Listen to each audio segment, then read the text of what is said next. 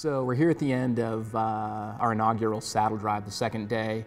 We've had a terrific ride day here at Snow Basin, and to be honest, we had high hopes for Saddle Drive, and the reality has been even better than we expected. The dealers that we've had here have had an extraordinary experience. They've ridden our bikes on terrific scenery. We've had fabulous memories and experiences that we share. Product-wise across the board, Salsa has been an incredible hit. There's no question that dealers, they really see and they really understand adventure by bike, how dialed the product is, how exciting it is, and what that's going to add for our shop. We also had a sneak preview of Whiskey Parts Company and Foundry Cycles, two new brands from QBP. And really, I have to say, in addition to Salsa, Foundry has been an absolute hit of the show.